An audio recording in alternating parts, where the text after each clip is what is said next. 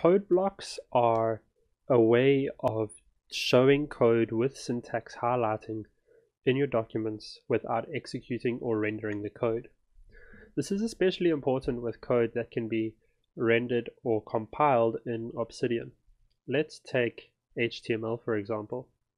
I'm going to paste this HTML into this document. So let's undo that and paste it as plain text.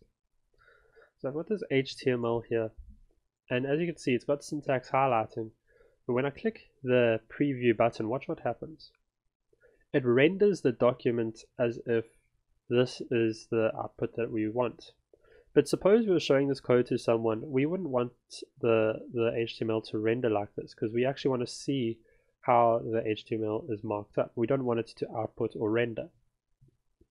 So to fix this, we can just take this, I'm going to say Control X, and we start a code fence. Now code fences, as I said, are just a way of stopping your code from compiling or rendering, and you can show people your code or make it easy for you to copy and paste your code into various applications.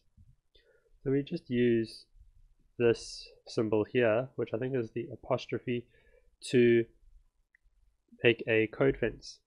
Now if I finish my code fence like so, this is a basic code fence, and I can put text in here as well just to demarcate it for use later for copy and pasting.